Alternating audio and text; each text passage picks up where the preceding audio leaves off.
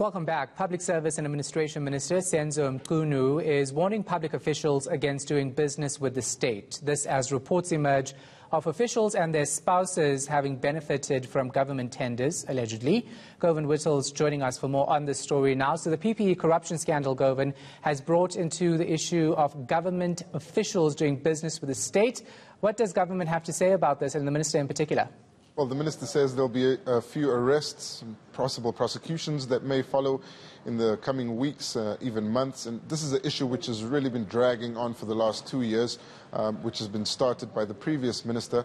And that's the issue of government officials doing business with the state. And after the final audit, the government has found that there's still 1,544 government officials who are doing business with the state. That's a criminal offence, Shahan. And the minister says that they won't hesitate to act against those people. He met with some of the officials in the justice cluster just a week ago, and he says we should watch the space for some action from that cluster. Let's have a look at what Senzo Mchunu had to say.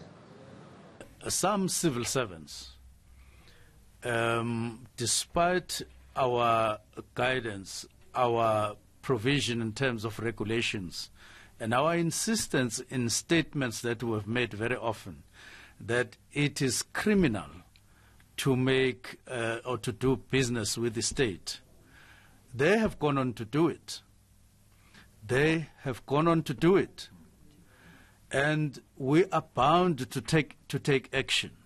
That meeting exactly did that. And we are taking action.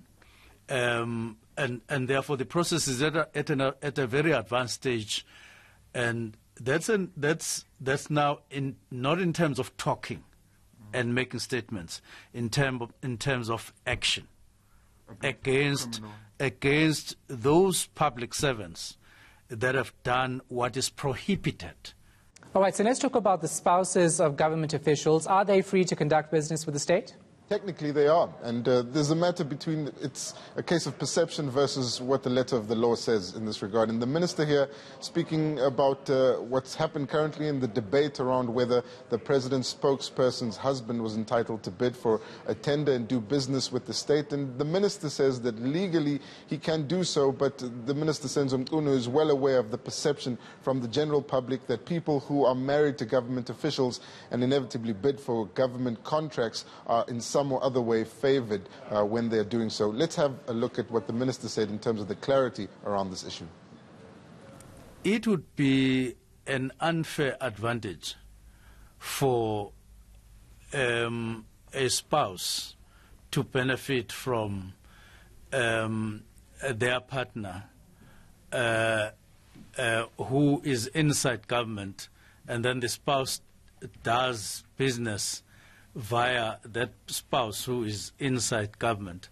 It would give them an unfair advantage. It would give them, and it gets perceived as something that is wrong, irregardless of what the law says, but in terms of perception, because here is that kind of situation, and state money is involved there and so on.